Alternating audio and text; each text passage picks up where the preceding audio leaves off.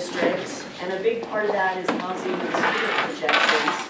And so we do hire a professional demographer out of College Station. They specialize in doing projections for school districts across the state. They just updated their projections for the district in January, so this information is the latest and greatest. But to formulate their projections, they actually go out and talk to big landowners that haven't been developed yet and see what their plans are for those tracts of land. Are they selling? Are they going to keep it in the family? What's going on, so that they can project what will happen as far as housing in the district. So that is our agenda for today. So what we do in school is we like to give tests, right? So we have a quick quiz. How many schools are in the district for Dripping Springs ISD? Say it loud. 8. Y'all did better than the rest of us. How many students are in our district? I heard 9, I heard 8. Well, you have inside information, so you're cheating. So at the PEAM snapshot, and the PEAM snapshot is our official enrollment number each year. Every school district submits their data to the state through a system called PEAMS. And so the last Friday in October is the official date. And so as of October 2023, we had 8,538 students in the district. How big is our district in square miles? Very. 200. 200 is very close, 198 square miles. So you can see the districts that border us, so we take up a lot of mileage, we have a lot of undeveloped land.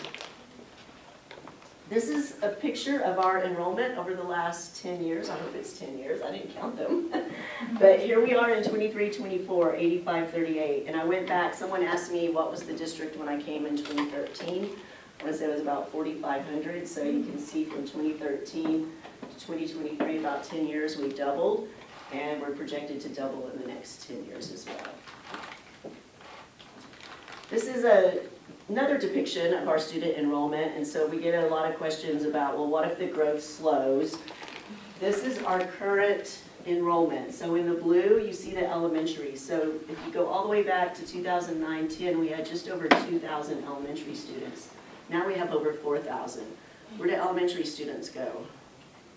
Middle school, and then hopefully to high school, right? And so you can see high school in green, middle school in red, all of those are projecting upwards. But the big point of this graph is our elementary population has grown substantially and will continue to filter through our system unless those families move. Then if you look at our enrollment by campus, you'll notice Dripping Springs Elementary, Walnut Springs Elementary on the west side of the district is very indicative of where the growth is happening. So over 1,000 students at a 900 student campus. Our elementaries are built to house 850 students. That was decided by a long-range plan many years ago. Our middle schools are built for 1,200, so we're currently expanding Sycamore to accommodate 1,200. It was built for 850 with the idea of adding on. And then our current high school is 2,500, and you can see as of this year, we're very, very close to that number. So the 8,500 students, this is how they're dispersed across the district. This is a snapshot of how does that enrollment compare to our capacity with our facilities. So if you start at the top, our total district capacity is 8,850. These years represent the October snapshot year. So when you see 2024, that's October of 2024. So for next school year, we are projected to have 8,900 students. But when you compare that to our capacity of 8,850, you can see going into next year, we're 50 students over the total capacity. But then you really need to look at the grade levels. So in elementary, we have a capacity of 4,300. In 2025, that's projected to have an enrollment of 4,500. And so yellow is where we are over capacity, and then the red box is when we're bringing schools online. So 25, 26 is when elementary 6 will open to help address that overcapacity at the elementary level. Same thing at the middle school. So we have a current capacity of 2,050, projected to be at 2,100 in 25-26, and the expansion of Sycamore will be finalized in between the 24 and 25 school years. And then high school, projected to be over capacity next year, and that new high school number 2 isn't planned to open until 2027. And so you also realize that we're designing high school 2 right now, but we do not have the funds to build it, and so that will be another bond election. And then with new campuses comes attendance zoning. So the fall before a campus opens, the green lines represent when we would do new attendance boundaries for elementary and middle school, and then the second green line, attendance zoning for the high school. So right now we only have one attendance zone for high school, right? And so we'll be doing a lot of attendance zoning. We have another slide later on that shows you the work of the long-range facility planning committee. So I'm going to turn it over to Dr. Morris Kuntz to go into the details. Watch this cord. You might want to go that way. So PASA, Elaine talked a little bit about, so Population Survey Analysts, we refer to them as PASA, is our demographers. They're out of College Station. My first year here, they were off by less than a handful of students district-wide, and so they tend to be pretty accurate for us. We do a study every other year with them, and what that does is gives them the ability to kind of adapt and adjust. Recently, we've had inflation and some market changes that certainly impact our growth, and so it gives them an opportunity to go back, take a look at that, and give us updated information. But as Elaine said, they're pretty thorough in really knowing our district, knowing where big marketable land is, and really paying attention to what's happening with that, with developers, which gives us this good data. They have a report that's about 300 pages. It's on our website, and if you want to look at it, you can go to our district webpage, and when you click on that link under demographics, you can see all of the historical demographic reports there. The most recent one from January is actually posted online. You're welcome to go through it. Most of the data that we're going to be talking about today comes out of that. I would just recommend don't hit print when you open it. It opens in a PDF, and it's 300 pages. So if you hit print, it's going to be going for forever. And it's lots of color maps and everything, and so it's really great data. So this map comes out of the information that they shared with us. It's a 5-year growth chart in the Austin area. So on the left, what you have is a heat map. So in maroon, that's the largest student growth. And then in yellow is the smallest student growth. And then blue is kind of that median growth for school districts. And so this compares us, you can see here that we're number 6 on the chart. This compares us to districts like Leander and Hayes, which are also fast growth districts. But when you think about them, they're multi-high school districts. So when you think about their ability to absorb 3,000 students in Leander with how many high schools when you left them? 6 high schools. That's a really big difference compared to us absorbing 2,000 students with 1 high school. Similarly, it compares us to Belton, who's also above us in the top 5. Belton is fast growth, multi-high school, not really close to us. So when you look then, we're more comparable to like a Liberty Hill, Hutto, and Dripping Springs, districts that are more similar to our size in that top 5. A lot of times we also hear comparisons to Lake Travis, which is a good neighboring district just to the west of us. But when we look at Lake Travis, they grew by about 1,000 students. They're a larger district than us as well, over 11,000 students. And so they only grew by 1,000 students, which is about half of our growth.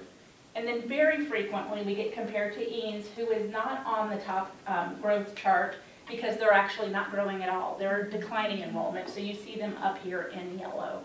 So just to give you some orientation to kind of us in comparison to area school districts. Thought it would be fun to look at some of the demographic changes. PASA looks at the census, and so they gave us some information out of that, which kind of is an interesting way to look at our school district, which we often don't talk about. So our median age is 39. We have almost 60% of our community that has bachelor's degrees. We actually have a large school-age population. About 1/4 of the people who live in this area are school-age children. And our commute's about 30 minutes out here. And then compared to Austin, we're somewhat similar. A little bit older in age, a little bit more bachelor's degrees, more school-age children, but similar commute time. So going back, PASA actually had 2016 census information and then 2021 census information in their most recent report. So in 2016, the population in Dripping Springs, or the last census, was about 26,000 people. Currently, it's about 38,000 people, so you can see that growth over that 5-year period. Median home values were about 365,000, currently over 500,000. Can I interrupt real quick? This is the district, right? Not This is the district, yes. This is the school district. Median income was about 110, currently about 131. Not a big change there. Where you do see the big change in income is in 2016, about 19% of the median income was over 200,000. Now that's about 26%. That's a really big jump and very unusual. Bachelor's degree, y'all saw that at 58 from 53. Another big change is work from home. Not terribly surprising when you start to think about what's happened in that time period. It was 15%, now 28%. And then moving is interesting. Obviously, all the moving went up. But moving within Hayes, from 4% of people who were moving here in 2016 from within the county to 11%. So more than double people who are living in the county know about Dripping Springs and move out this way. And then within Texas went up, as did out of state. So interesting data, big changes over 5 years. Looking at the over 200,000, what is the increase in the lower end, say under 75 or 80? Yeah, they didn't have that in their report, so I don't know the difference there. It's interesting because serving that part of the community would seem to be super important. Yeah, my guess is that's probably gone down. As affordability goes away, that part of the population is probably shrinking. But that's just a guess. They didn't have that in the census data for us to look at. So one of the things that's really important for our growth trends in the district is birth rate. So up here in yellow, you can see our kindergarten enrollment. And in that bottom line is the birth rate enrollment. And then to the right of the red line is the projected birth rate that TASA is sharing with us.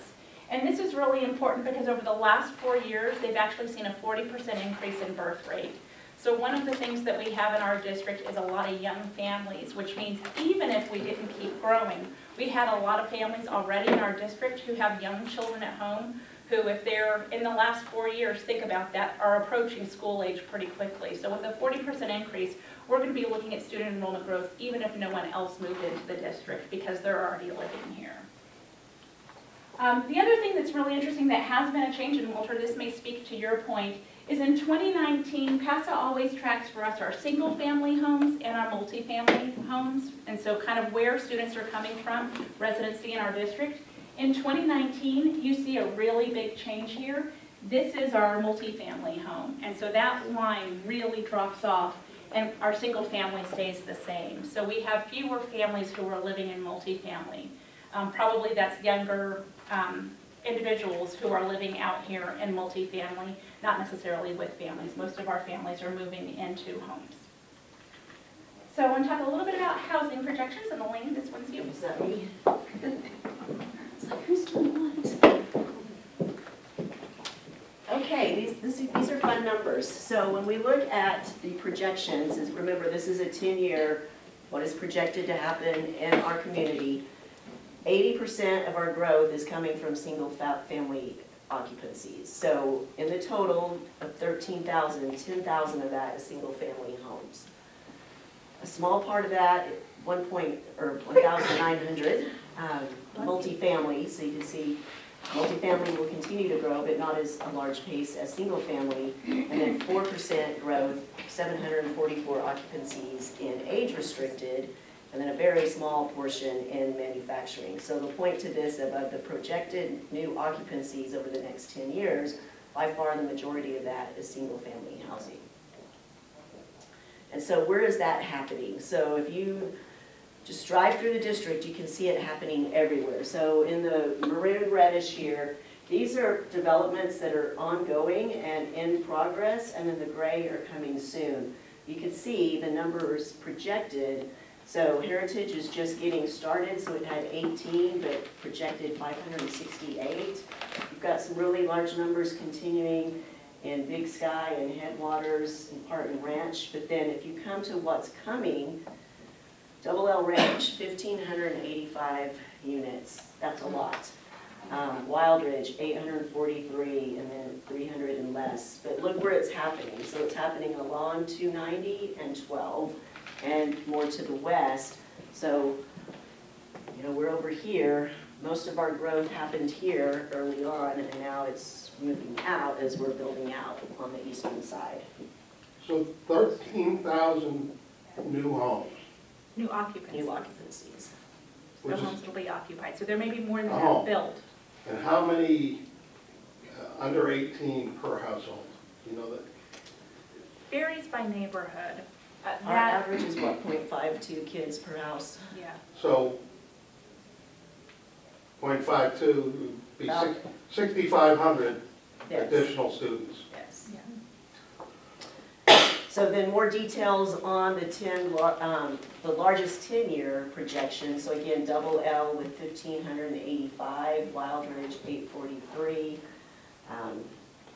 Heritage 568. So you can read the numbers. So if you look at Heritage, they had 18 homes occupied in October. We're expecting 568, and so that's over the next 6 years. You have about 850 of those in Wild Ridge starting in year 3. And so the demographers are looking not only at how many, but when are they coming online, because that's important to us, right? Could any of these set aside land within their developments for elementary schools? No. So the city of Dripping Springs does not require that. We work with developers and try to get a site, but we don't rarely get a site donated.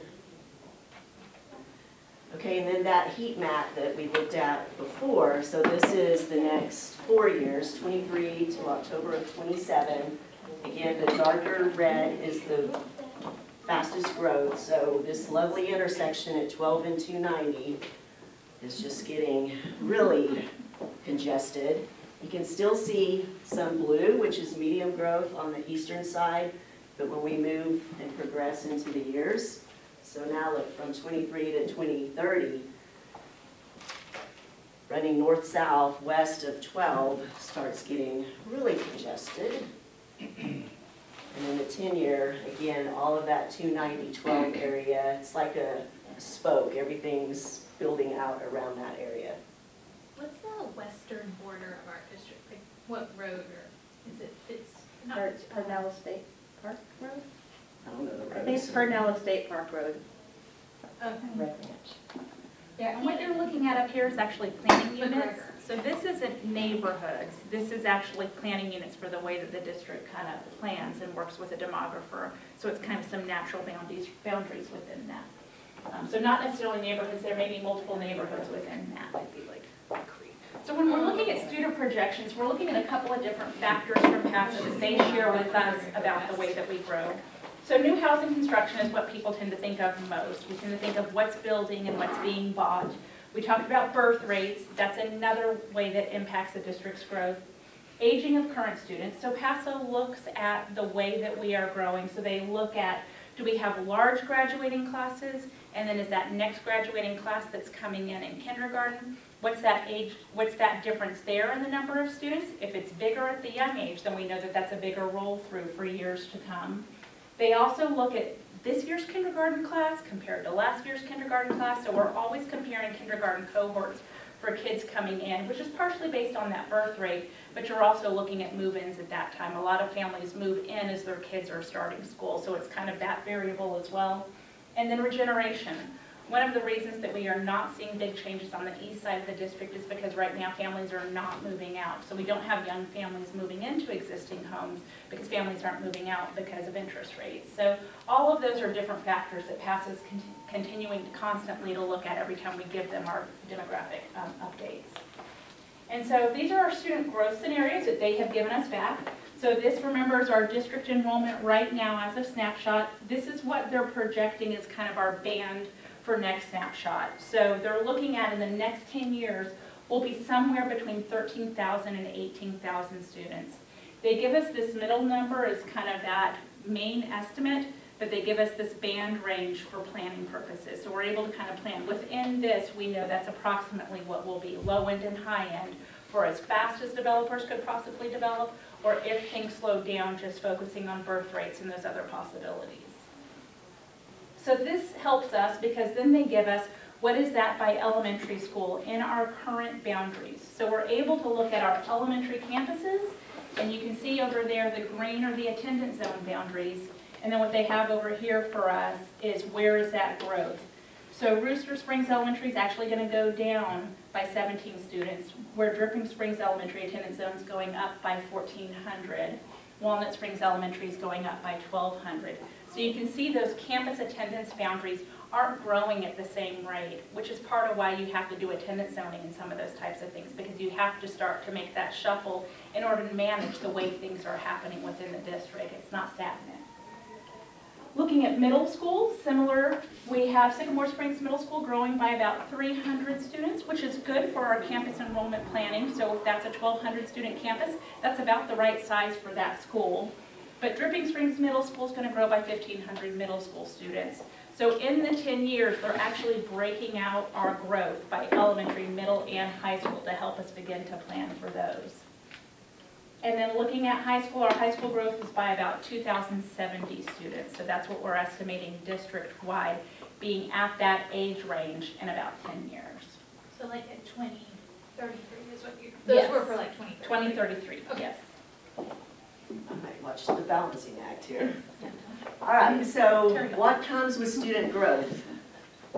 Surprise question. Where are we going to put them?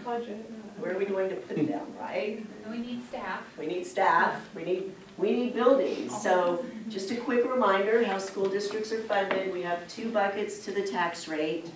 The green bucket representing here is maintenance and operations, so that's where all of the operations dollars go. So that's the M&O portion of the tax rate that pays payroll for all district employees, supplies, transportation, insurance, everything that it takes to keep the district running, and that would be new teachers. Then on the other side, because we are a property wealthy district, we are on our own for building campuses, so we don't get any assistance from the state in paying our debt or building facilities. So we levy an interest in sinking tax rate to pay back the bonds that the voters approve to build these new campuses to house student growth. And remember, on the debt service side, all you can do with those dollars is pay debt that's been authorized previously. We like to show, so this is on the operations side, so that M&O bucket, every dollar, this is how it's broken down. So for this year, because we had a drop in recapture due to changes in the state law and the homestead exemption increase, now 53 cents of every dollar goes into the classroom or the library. 11, almost 12 cents of every dollar goes to recapture. And our next biggest expenditure is maintaining the facility and keeping the lights on. And then there's very little left for all the other things like extracurricular, district staff, counseling, transportation, technology, all those other things. So if you cut the dollar off here, there's very little to do all the other things that go into running a school district. So what is the impact? So I mentioned a minute ago, attendance zoning. So if we look at 5 years, these are the things that we know are happening. So we know for 25-26, Elementary 6 is opening in Headwaters, and we know that the Sycamore Springs Middle School expansion will be completed to house 1,200 students. High School 2 is planned to open in 27 and 28 on this site, just across the way. And so we know that before we get to 25-26, we've got to do attendance zoning for elementary and middle school boundaries, and that in 26-27, we will be looking at high school boundaries. Then we have a potential elementary 7 in 28-29, and so that would require attendance school boundary zoning again. And then, remember, Dr. Morris-Kent said 1,200 or 1,500 middle school students. That means middle school 3 is coming online sometime out here in the future, as well as elementary school 8. So we currently have a committee of community members, students, staff, called the Long Range Facility Planning Committee, and we tasked them with taking the demographers' data and telling us when we should open campuses based on the information that they were given. And that's what this looks like. So it's a lot of stuff. So forget about the bottom for a minute. Just look at, we know the two that we know, elementary 6 and high school 2 planned, and then the committee recommended opening elementary 7 in 28-29, middle school 3 in 29-30, and elementary 8 in 31-32. Then I put in when attendance zoning would happen to facilitate that recommendation. So if you'll notice, there's a word up here, draft. We met last week, and after reviewing the data, the committee wants to revisit this, and so this is not set in stone. We are going to revisit this. These timeframes for opening new campuses did not necessarily mirror what the demographer proposed, and so we're going to go back and look at this. So this might look different, but how many times do you see attendance zone changes happening in the future? How many of you been to an attendance zoning meeting? Those are fun. Bring the popcorn. I have a question. In this, so there's land identified or there's locations for all of these up until elementary school number 8. No. What has, We are working on a site for elementary 7, middle school 3, and elementary 8. okay, so middle school 3 has not been formally been identified as the elementary 6 So we have 2 location. sites that can hold it. Potential, but not finalized. Right. Okay. So the Headwater site was purchased to hold an elementary and a middle school. This site as well, but those are not firm plans. So potential to have, That was before me, I don't know. let me clarify Yeah, that it's- one more time. the So you district said is on this potential site for for everyone. this site to be middle school as well? I thought this was just going to be the high school added. I didn't This think there was enough. initially purchased to house an elementary, middle school, and high school. Okay, It's large enough, that doesn't mean that's what will happen. okay, thank you. And then purchasing of those lands, what part of the budget does that come out of? That Or is comes out of bond money. It's another bond? Okay, It's paid back through that Okay. INS budget. thank you. But, so this would be like, great, we passed all the bonds and we got all these, ability to build these. You still have to do all the attendance zoning anyways, because you're always gonna be too full, and then when the new element, I mean, is there a solution? So we think about when we're Yeah. going to attendance zone, if we know we're opening a school the next year, maybe we do all that at one time. Okay, Because remember, we don't have funds for this, and really, or that. yeah, So all of these require a bond election, and the Right. voters might say no, and then this whole timeline changes. And so then we might be in attendance zoning when it's not planned, simply because we have too many portables. so maybe more attendance zoning. Could be, certainly, certainly. I think part of it is having this conversation with neighbors and friends, because so much of the community, it's like, oh, we're at 120% capacity, and then not realizing we're like a year or two, you know, Away of with how this long it takes projected to build. date, we need, like, there's no margin of error for the high school. We need that campus in 27, 28, and we only have one opportunity to go to bond for that. So I think having these conversations, because a lot of times if our kid is in a classroom that's appropriate size and the campus isn't full, it's not that long. You don't feel the problem, You don't feel the problem, yeah, and then you do. and then when you get to the middle school. When you look here, that problem is gonna have to be shared across our district, Yep. because when you look at the elementary for where we're growing and where we're not, the whole district will have to rezone for elementary and for middle school. It doesn't mean everyone moves, but it does mean every campus gets touched in that process, and that's challenging and that's hard. I mean, we had the conversation with realtors last week before last, time's running together. We had the conversation with realtors to help them understand this, because I don't want them to sell a home. Someone moves in and thinks, I'm buying for this school, and that's not guaranteed. And so trying to help people also understand, as a fast growth district, this is a part of our reality because our growth is so fast.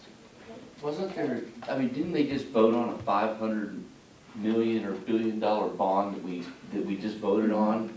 I don't understand why we're having trouble planning for the high school if this bond was just voted on. There was It's just for the- 481 million in November of '22. Right. Voters said no. And then it went So back we on. went back in May. Right. We took the construction of the high school out so that it wouldn't be so large. That didn't Okay. make the cost go away.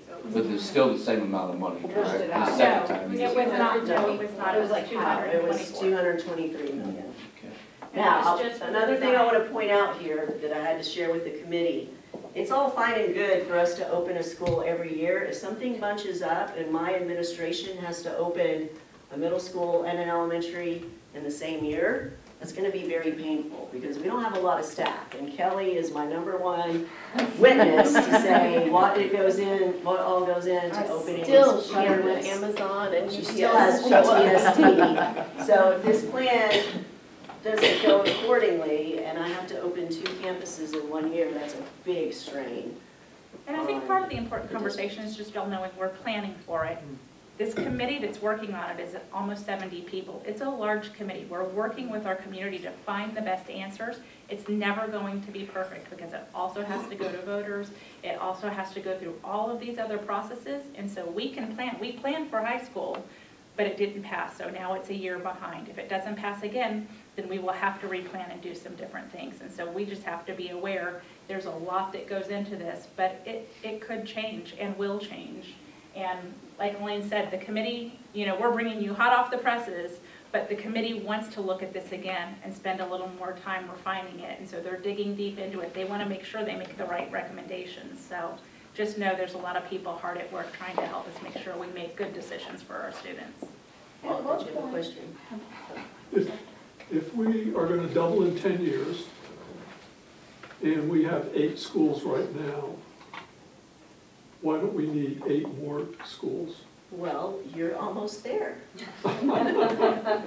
We've got some information coming up with that. Okay. I was just curious at what point families stop moving here at the expected rate because there's no room in the schools for their kids. That's That will right. never happen. They want to come here for the schools. They're gonna come and then. But then it's kind of They're gonna- smoke and mirrors.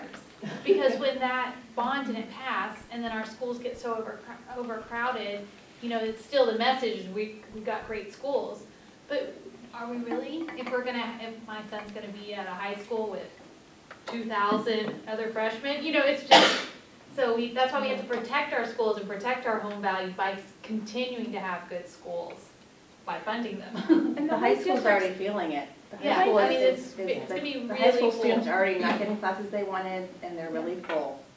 And if you're moving in here with your 3 and 4-year-old, you have no idea that they're not gonna be space for you. Well, and that will change by the time they get to high school. Right. The way districts stop growing is usually they reach what's called a build out. So you get to a place where there's just not as much open space for developers to move in. And so districts like Eanes, that's part of why they have a declining enrollment. They have reached the point where there's not really any new place to build. We're just a long way away from They that, have a lot of buildable We space. have a lot of buildable space, and so we will continue to see development for a good number of years to come. I was just wondering if there are cities that require new developments to set aside land.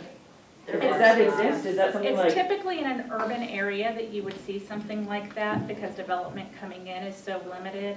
You don't typically see that in a rural school district. And most of our district is ETJ, so the Yeah. city's ability to really require is really more within the city limits and less within the ETJ, so they just don't have the People ability who to live do here that. can't vote for the council.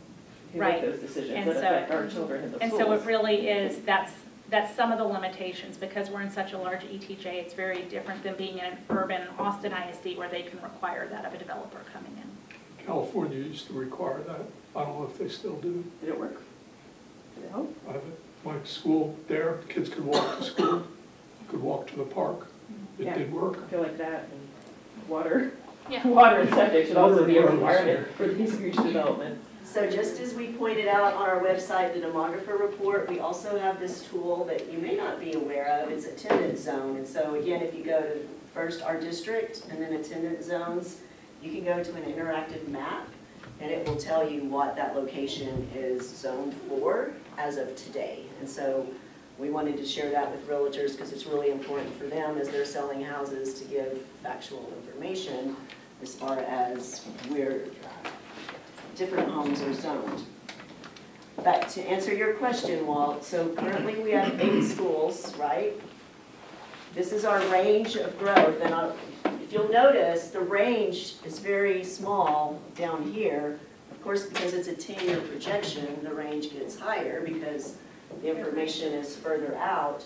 But right now, our projections are 13 schools. So 8 elementaries, 3 middle schools, 2 high schools in this 10-year period. And it doesn't necessarily double because you always have more elementaries than secondary because they house more. So, that's it. I've been thinking about the cost of doing the demography, the CASA, and it's a unique but very important cost. I imagine we probably don't get funds, or do we get funds from the state? We just have to absorb it. And that comes out of that M&O bucket, not the debt bucket. I was wondering how long they've been the company that does this for the district. Just, I felt like Sycamore Middle School grew probably faster than was anticipated because they needed. Well, COVID also impacted how quickly that Sycamore expansion happened. And the attended zoning for Cypress, because originally the plan was for 60% of our students to go to Sycamore and 40% to go to DSMS, but the attendance committee was passionate about 100% feeding into Sycamore. Yes, certainly some of the choices that we make locally impact then our capacity. And so sometimes you make those decisions knowing that it's not going to be perfect, but it keeps kids together and keeps friend group together, or it keeps neighborhoods together. And so you see that sometimes. There's no way to be perfectly efficient because you're dealing with humans. And you want what's best for the kids, and sometimes perfect efficiency and living across the street from someone who goes to a different school isn't what we want in our community. And so we make some local decisions that PASA can't account for because we're looking at our families in our district when we make those decisions. So it affects it sometimes. What else? That was one thing that came up at our long-range planning committee table, was that every single one of those attendance zoning, even though it says elementary school or it says middle school, it impacts all the way from high school, it impacts all levels of school. Even if you're just opening a Cypress, it affected the middle school feeder pattern and zoning, and that was, that's why so many people come to participate in that, because it may, even if they're not being moved to the high school, to the new high school, their middle school might change, or their elementary school might change because of things like, we want to feed a whole school up, versus splitting them apart. And that will change, because with 3 middle schools, you're not going to have perfect. It's not, there's no way to feeder bucket patterns. them. It doesn't line up. And then geographically, it doesn't line up anyway, so. And we don't take state funding because No. we do, you had said that before, that We there don't, was we no. don't get state funds on the debt side, on the Okay. building school side, on the Okay. M&O side. But other districts do This get is that really state funding? complicated. Some poor districts get help paying off their debt. Okay, We don't. okay. So we're a recapture district, which means we send money back to the state. So the state doesn't give us a lot of money because they take our money instead. And so it's just based on the funding ability. Because of the annual income of the district? No, is that- because of the amount of property taxes we collect. that you collect? It's called Robin Hood. Yeah. Yes. Except the kids that live in this district sometimes end up with, oh, we can't put a high school in because we don't have funding. So it's kind of not really relevant at that point. It's Welcome to Texas. not been here a while. Well, it's part of why we do these sessions though, because it is so complicated. And so where we can have these conversations with our community and try to make that a little bit clearer helps people understand, because it doesn't always follow common sense. And so trying to make it as, clear and understandable as we can, because it's a complex system. Thank you guys for coming. Yes, ma'am. Okay, I can't remember, when it comes to attendance zone, is that the long-range planning facility that works on those, or do they have separate committees? That would be a tackle- separate committee. Yeah. We have a committee for everything you can possibly imagine. Thank you guys. Y'all have a great afternoon. We'll be here if y'all have any other questions. Good morning, sorry to get to tour with you.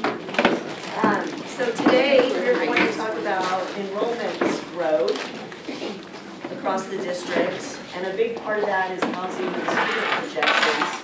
And so we do hire a professional demographer out of College Station. They specialize in doing projections for school districts across the state. They just updated their projections for the district in January, so this information is the latest and greatest. But to formulate their projections, they actually go out and talk to big landowners that haven't been developed yet and see what their plans are for those tracts of land. Are they selling? Are they going to keep it in the family? What's going on, so that they can project what will happen as far as housing in the district. So that is our agenda for today. So, what we do in school is we like to give tests, right? So we have a quick quiz. How many schools are in the district for Dripping Springs ISD? Say it loud. 8. Y'all did better than the real first. How many students are in our district? I heard 9, I heard 3. Well, you have inside information, so you're cheating.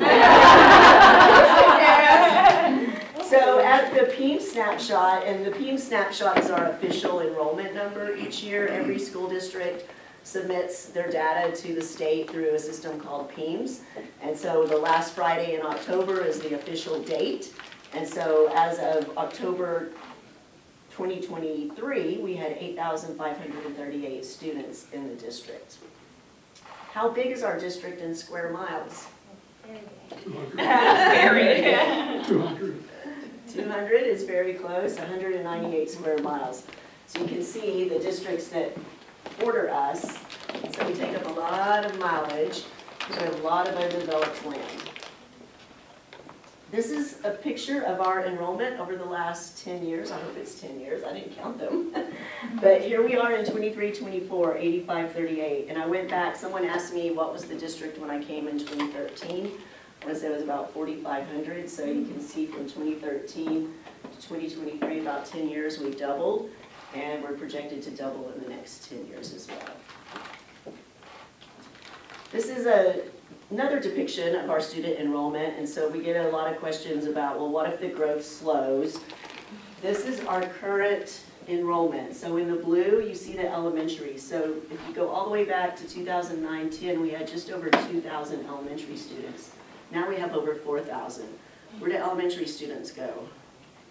Middle school, and then hopefully to high school, right? And so you can see high school in green, middle school in red, all of those are projecting upwards, but the big point of this graph is our elementary population has grown substantially and will continue to filter through our system unless those families move. Then if you look at our enrollment by campus, you'll notice Dripping Springs Elementary, Walnut Springs Elementary on the west side of the district is very indicative of where the growth is happening. So over 1,000 students at a 900 student campus. Our elementaries are built to house 850 students. That was decided by a long-range plan many years ago. Our middle schools are built for 1,200, so we're currently expanding Sycamore to accommodate 1,200. It was built for 850 with the idea of adding on.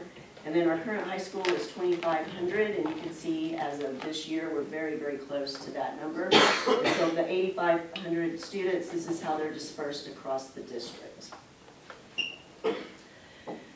This is a snapshot of how does that enrollment compare to our capacity with our facilities. So if you start at the top, our total district capacity is 8,850. These years represent the October snapshot year. So when you see 2024, that's October of 2024. So for next school year, we are projected to have 8,900 students. But when you compare that to our capacity of 8,850, you can see going into next year, we're 50 students over the total capacity. But then you really need to look at the grade levels. So in elementary, we have a capacity of 4,300. In 2025, that's projected to have an enrollment of 4,500. And so yellow is where we are over capacity, and then the red box is when we're bringing schools online. So 25, 26 is when elementary 6 will open to help address that overcapacity at the elementary level. Same thing at the middle school. So we have a current capacity of 2,050, projected to be just are at 2,100 in 25, 26, and the expansion of Sycamore will be finalized in between the 24 and 25 school years. And then high school projected to be over capacity next year, and that new high school number 2 isn't planned to open until 2027. And so you also realize that we're designing high school 2 right now, but we do not have the funds to build it, and so that will be another bond election. And then with new campuses comes attendance zoning. So the fall before a campus opens, The green lines represent when we would do new attendance boundaries for elementary and middle school, and then the second green line, attendance zoning for the high school. So right now, we only have one attendance zone for high school, right? And so we'll be doing a lot of attendance zoning. We have another slide later on that shows you the work of the long-range facility planning committee. So I'm going to turn it over to Dr. Morse-Kuntz to go into the details. Watch this cord, you might want to go that way. So PASA, Elaine talked a little bit about, so population survey analysts, we refer to them as PASA, is our demographers. They're out of College Station. My first year here, they were off by less than a handful of students district-wide, and so they tend to be pretty accurate for us.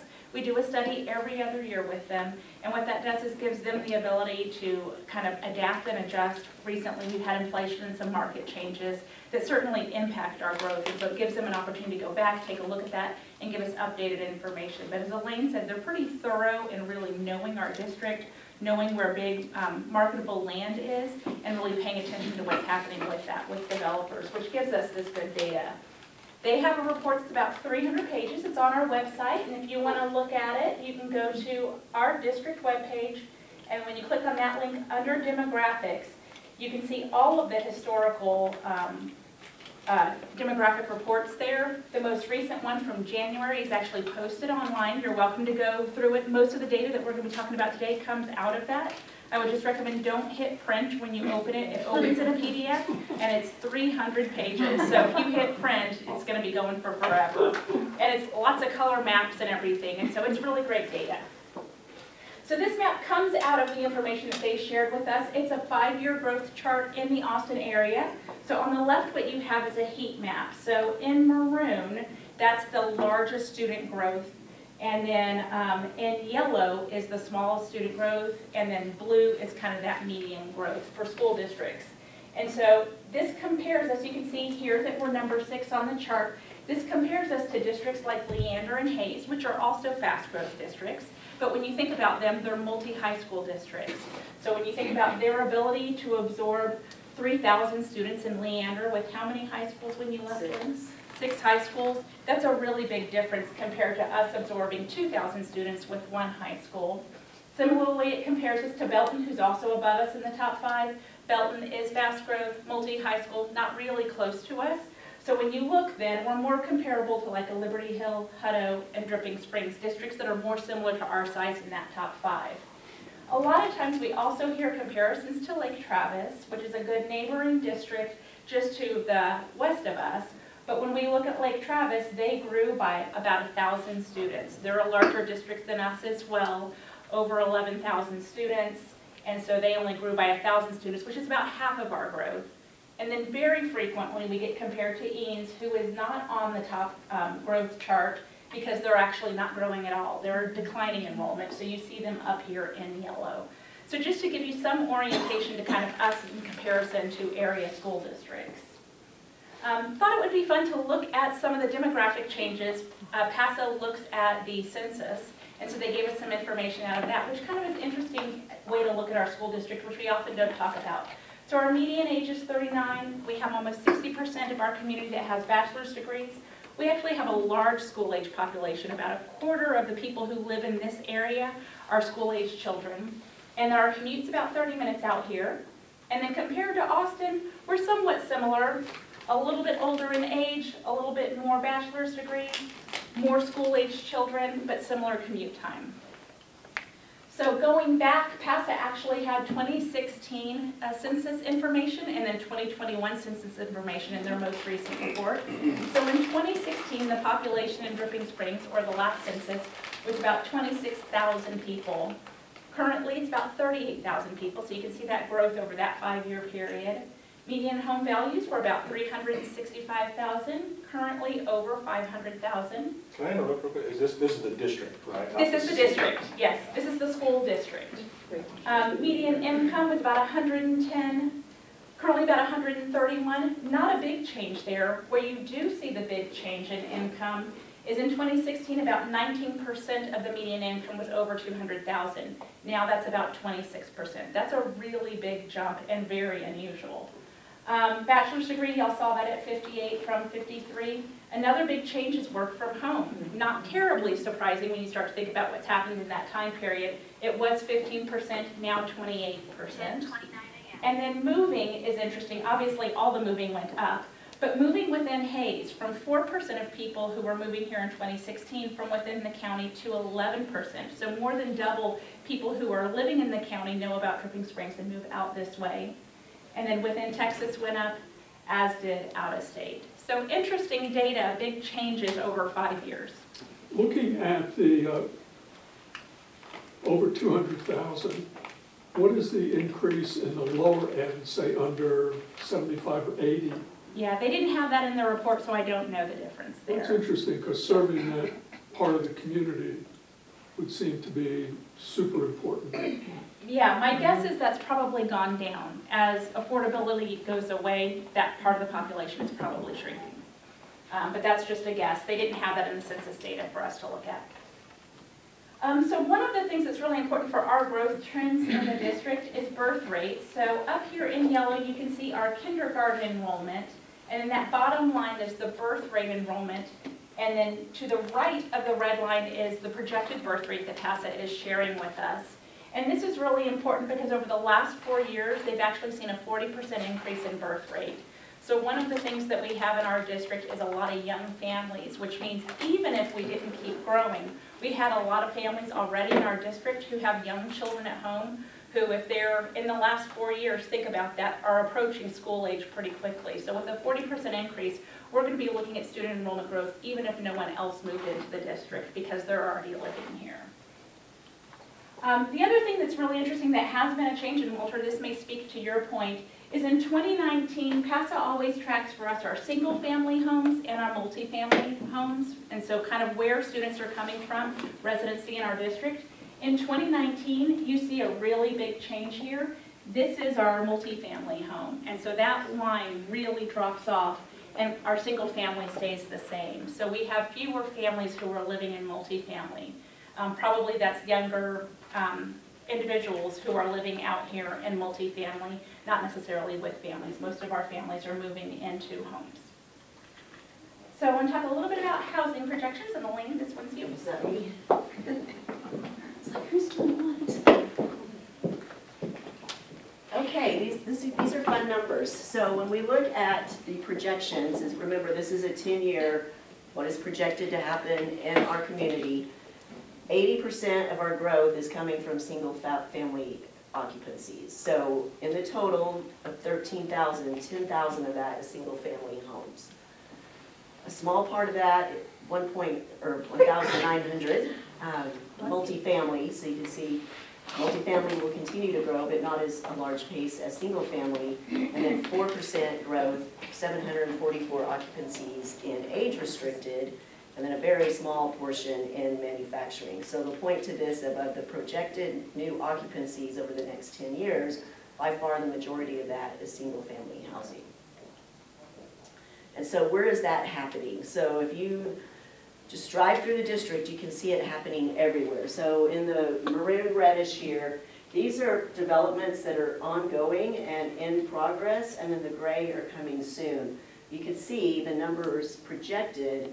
So Heritage is just getting started, so it had 18, but projected 568. You've got some really large numbers continuing in Big Sky and Headwaters and Parton Ranch. But then if you come to what's coming, Double L Ranch, 1,585 units. That's a lot. Wild Ridge, 843, and then 300 and less. But look where it's happening. So it's happening along 290 and 12. And more to the west. So, you know, we're over here. Most of our growth happened here early on, and now it's moving out as we're building out on the eastern side. So 13,000 new homes. New occupancies. New occupancies. The homes will be occupied. So there may be more than Oh. that built. And how many under 18 per household? You know that? Varies by neighborhood. Our average is what, 0.52 kids per house? Yeah. So 0.52 would be About- 6,500 Yes. additional students. Yes.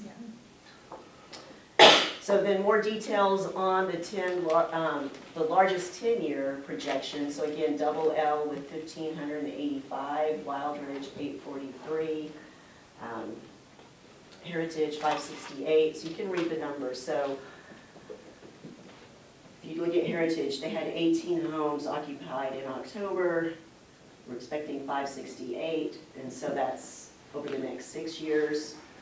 You have about 850 of those in Wild Ridge starting in year 3. And so the demographers are looking not only at how many, but when are they coming online, because that's important to us, right? Have any of these set aside land within their developments for elementary schools? No. So the city of Dripping Springs does not require that. We work with developers and try to get a site, but we don't rarely get a site donated. Okay, and then that heat map that we looked at before, so this is the next 4 years, 23 to October of 27. Again, the darker red is the fastest growth, so this lovely intersection at 12 and 290 is just getting really congested. You can still see some blue, which is medium growth on the eastern side, but when we move and progress into the years, so now look from 23 to 2030, running north-south west of 12 starts getting really congested. And then the 10-year, again, all of that 290-12 area, it's like a spoke. Everything's building out around that area. What's the western border of our district? Like, what road or is it, it's not. Pernell State Park Road? I don't know the roads. I think it's Pernell State Park Road. Okay. Red Ranch. Yeah, and what you're looking at up here is actually planning units. So this isn't neighborhoods, this is actually planning units for the way that the district kind of plans and works with a demographer. So it's kind of some natural boundaries within that. So not necessarily neighborhoods, there may be multiple neighborhoods within that. Might be like Creek. So when we're looking at student projections, we're looking at a couple of different factors from PASA that they share with us about the way that we grow. So new housing construction is what people tend to think of most. We tend to think of what's building and what's being bought. We talked about birth rates. That's another way that impacts the district's growth. Aging of current students. So PASA looks at the way that we are growing. So they look at, do we have large graduating classes? And then is that next graduating class that's coming in kindergarten? What's that age, what's that difference there in the number of students? If it's bigger at the young age, then we know that that's a bigger roll through for years to come. They also look at this year's kindergarten class compared to last year's kindergarten class, so we're always comparing kindergarten cohorts for kids coming in, which is partially based on that birth rate, but you're also looking at move-ins at that time. A lot of families move in as their kids are starting school, so it's kind of that variable as well. And then regeneration. One of the reasons that we are not seeing big changes on the east side of the district is because right now families are not moving out. So we don't have young families moving into existing homes because families aren't moving out because of interest rates. So all of those are different factors that PASA is continuing to constantly to look at every time we give them our demographic updates. And so these are our student growth scenarios that they have given us back. So this, remember, is our district enrollment right now as a snapshot. This is what they're projecting as kind of our band for next snapshot. So they're looking at in the next 10 years, we'll be somewhere between 13,000 and 18,000 students. They give us this middle number as kind of that main estimate, but they give us this band range for planning purposes. So we're able to kind of plan. Within this, we know that's approximately what will be low end and high end for as fast as developers could possibly develop, or if things slow down, just focusing on birth rates and those other possibilities.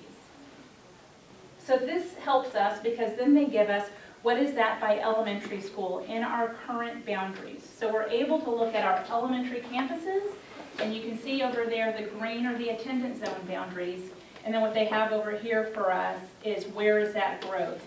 So Rooster Springs Elementary is actually going to go down by 17 students, where Dripping Springs Elementary attendance zone is going up by 1,400. Walnut Springs Elementary is going up by 1,200. So you can see those campus attendance boundaries aren't growing at the same rate, which is part of why you have to do attendance zoning and some of those types of things, because you have to start to make that shuffle in order to manage the way things are happening within the district. It's not stagnant. Looking at middle school, similar, we have Sycamore Springs Middle School growing by about 300 students, which is good for our campus enrollment planning. So if that's a 1,200 student campus, that's about the right size for that school. But Dripping Springs Middle School is going to grow by 1,500 middle school students. So in the 10 years, they're actually breaking out our growth by elementary, middle, and high school to help us begin to plan for those. And then looking at high school, our high school growth is by about 2,070 students. So that's what we're estimating district-wide, being at that age range in about 10 years. So like at 2033 is what you, Yes. those were for like 2033. 2033, yes. I might watch the balancing act here. All right, so what comes with student growth? Surprise question. Where are we going to put them? Where are we going to put them, right? And we need staff. We need staff, we need buildings. So just a quick reminder how school districts are funded. We have two buckets to the tax rate. The green bucket representing here is maintenance and operations, so that's where all of the operations dollars go. So that's the M&O portion of the tax rate that pays payroll for all district employees, supplies, transportation, insurance, everything that it takes to keep the district running, and that would be new teachers. Then on the other side, because we are a property wealthy district, we are on our own for building campuses, so we don't get any assistance from the state in paying our debt or building facilities. So we levy an interest and sinking tax rate to pay back the bonds that the voters approve to build these new campuses to house student growth. And remember, on the debt service side, all you can do with those dollars is pay debt that's been authorized previously. We like to show, so this is on the operations side, so that M&O bucket, every dollar, this is how it's broken down. So for this year, because we had a drop in recapture due to changes in the state law and the homestead exemption increase, now 53 cents of every dollar goes into the classroom or the library. 11, almost 12 cents of every dollar goes to recapture. And our next biggest expenditure is maintaining the facility and keeping the lights on. And then there's very little left for all the other things like extracurricular, district staff, counseling, transportation, technology, all those other things. So if you cut the dollar off here, there's very little to do all the other things that go into running the school district. So what is the impact? So I mentioned a minute ago, attendance zoning. So if we look at 5 years, these are the things that we know are happening. So we know for 25-26, Elementary 6 is opening in Headwaters, and we know that the Sycamore Springs Middle School expansion will be completed to house 1,200 students. High School 2 is planned to open in 27-28 on this site, just across the way. And so we know that before we get to 25-26, we've got to do attendance zoning for elementary and middle school boundaries, and that in 26-27, we will be looking at high school boundaries. Then we have a potential elementary 7 in 28-29, and so that would require attendance school boundary zoning again. And then, remember, Dr. Morris said 1,200 or 1,500 middle school students. That means middle school 3 is coming online sometime out here in the future, as well as elementary school 8. So we currently have a committee of community members, students, staff, called the Long Range Facility Planning Committee, and we tasked them with taking the demographer's data and telling us when we should open campuses based on the information that they were given. And that's what this looks like. So it's a lot of stuff.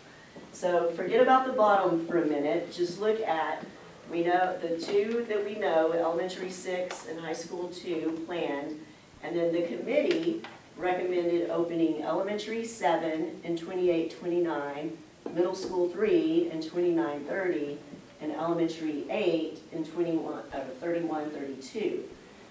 Then I put in when attendance zoning would happen to facilitate that recommendation. So if you'll notice, there's a word up here, draft. We met last week, and after reviewing the data, the committee wants to revisit this, and so this is not set in stone. We are going to revisit this. These timeframes for opening new campuses did not necessarily mirror what the demographer proposed, and so we're gonna go back and look at this, so this might look different, but how many times do you see attendance zone changes happening in the future? How many of you been to an attendance zoning meeting? Those are fun. Bring the popcorn. I have a question. In Yes. this, so there's land identified or there's locations for all of these up until elementary school number 8? No. What has, We are working on a site for elementary 7, middle school 3, and elementary 8. okay, so middle school 3 has not then formally been identified as the elementary 6 So we have location? two sites that can hold it. Potential, but not finalized? Right. Okay. So the Headwater site was purchased to hold an elementary and a middle school. This site as well, but those are not firm plans. So potential to have, That was before me, I don't know. let me clarify Yeah, that it's- one more the time. So you district said is on this potential site for for everyone. this site to be middle school as well? I thought this was just gonna be the high school added. I didn't This think there was enough. initially purchased to house an elementary, middle school, and high school. Okay, It's large enough, that doesn't mean that's what will happen. okay, thank you. And then purchasing of those lands, what part of the budget does that come out of? That Or is comes that out of bond money. It's another bond, okay, It's paid back through that Okay. INS budget. thank you. But, so this would be like, great, we passed all the bonds and we got all these, ability to build these. You still have to do all the attendance zoning anyways, because you're always gonna be too full, and then when the new element, I mean, is there a solution? So we think about True. when we're going to attendance zone, if we know we're opening a school the next year, maybe we do all that at one time. Okay, Because remember, we don't have funds for this, and really, high or school. that. Yeah. So all of these require a bond election, and the Right. voters might say no, and then this whole timeline changes. And so then we might be in attendance zoning when it's not planned, simply because we have too many portables. So maybe more attendance zoning.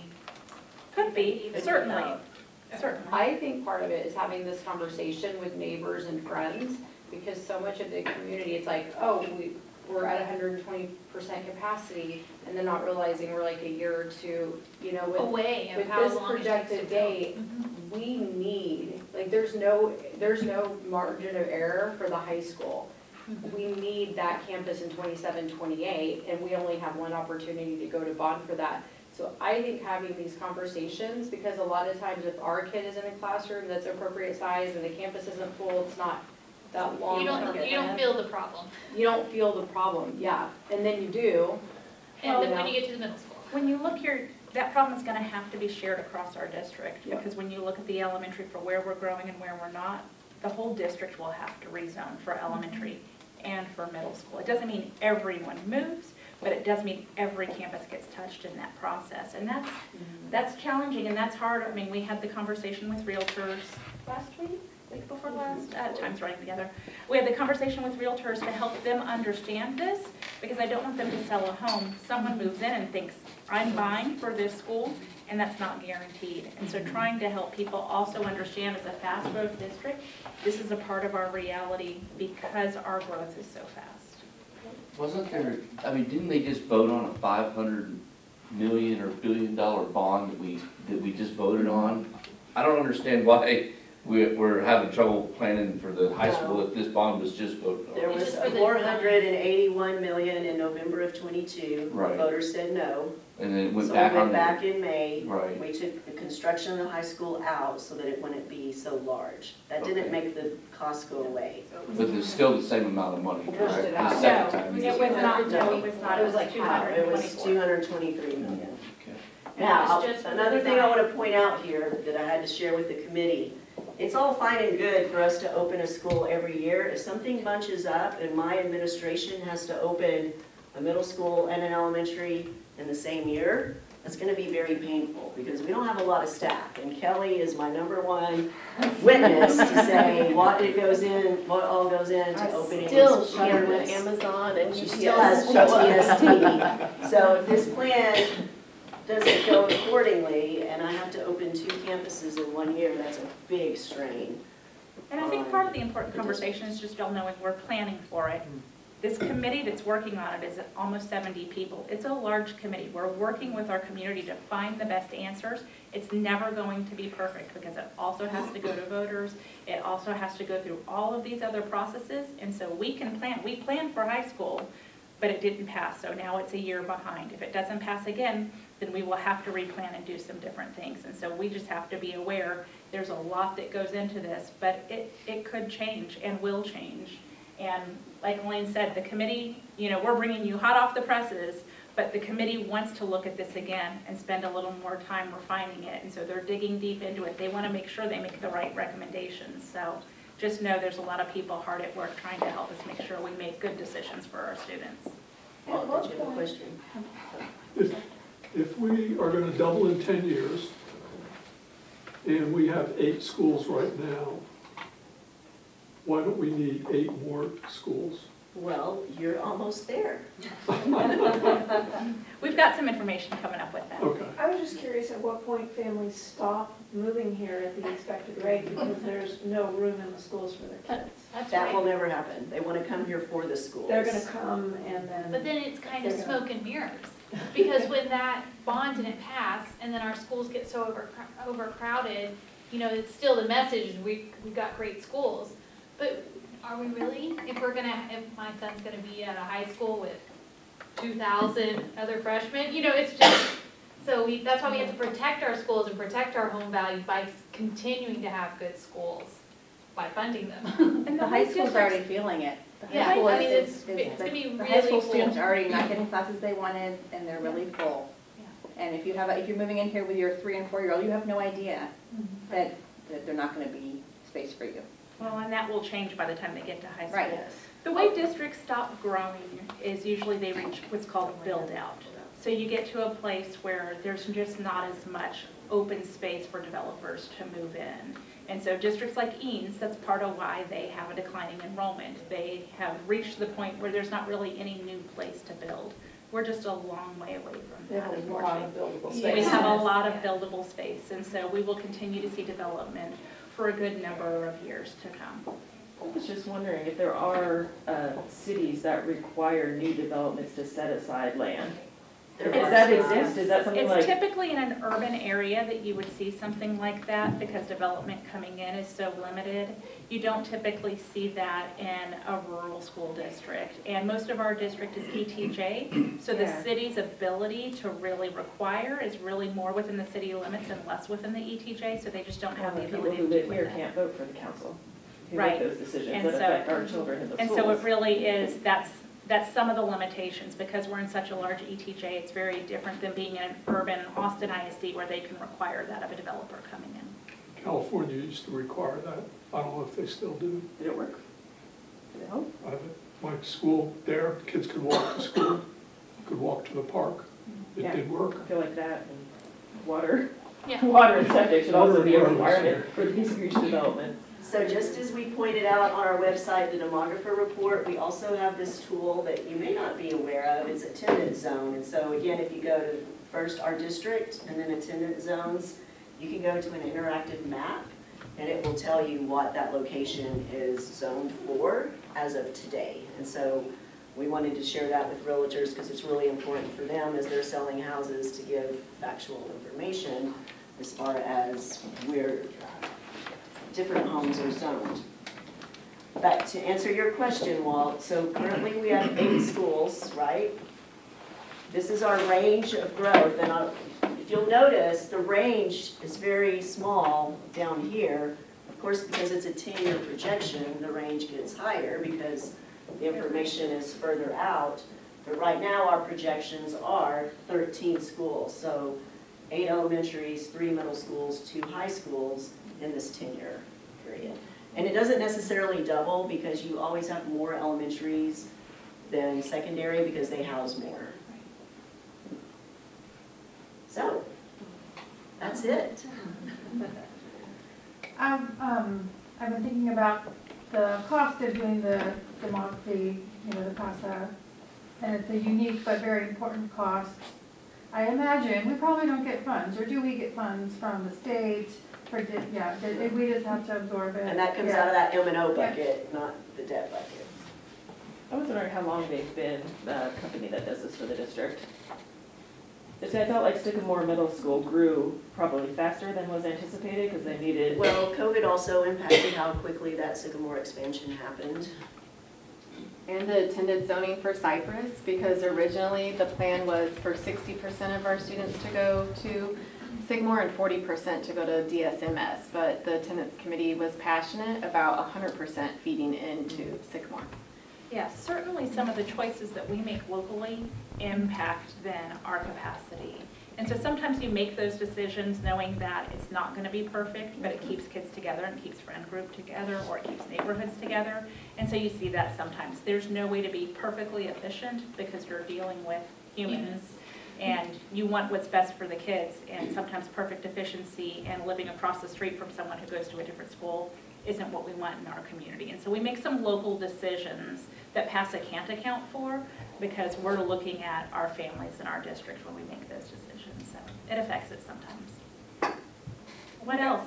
That was one thing that came up at our long-range planning committee table, was that every single one of those attendance zoning, even though it says elementary school or it says middle school, it impacts all the way from high school, it impacts all levels of school. Even if you're just opening a Cypress, it affected the middle school feeder pattern and zoning, and that was, that's why so many people come to participate in that, because it may, even if they're not being moved to the high school, to the new high school, their middle school might change, or their elementary school might change because of things like, we want to feed a whole school up, versus splitting them apart. And that will change, because with 3 middle schools, you're not going to have perfect. It's not, there's no way to feeder bucket patterns. them. It doesn't line up. And then geographically, it doesn't line up anyway, so. And we don't take state funding because No, we do, you had said that before, that we there was don't, we no. don't get state funds on the debt side, on the Okay. building school side, on the Okay. M&O side. But other districts do This is get that really state funding? complicated. Some poor districts get help paying off their debt. Okay, We don't. okay. So we're a recapture district, which means we send money back to the state. So the state doesn't give us a lot of money because they take our money instead. And so it's just based on the funding ability. Because of the menial income of the district? No, because of the amount of property taxes we collect. It's called Robinhood. Yeah. Yes. Except the kids that live in this district sometimes end up with, oh, we can't put a high school in because we don't have funding. So it's kind of not really relevant at that point. It's Welcome to Texas. not been here a while. Well, it's part of why we do these sessions though, because it is so complicated. And so where we can have these conversations with our community and try to make that a little bit clearer helps people understand, because it doesn't always follow common sense. And so trying to make it as, clear and understandable as we can, because it's a complex system. Thank you guys for coming. Yes, ma'am. Okay, I can't remember, when it comes to attendance zone, is that the long-range planning facility that works on those, or do they have separate committees? That would be a tackle? separate committee. Yeah. We have a committee for everything you can possibly have. Thank you, guys. Y'all have a great afternoon. We'll be here if y'all have any other questions.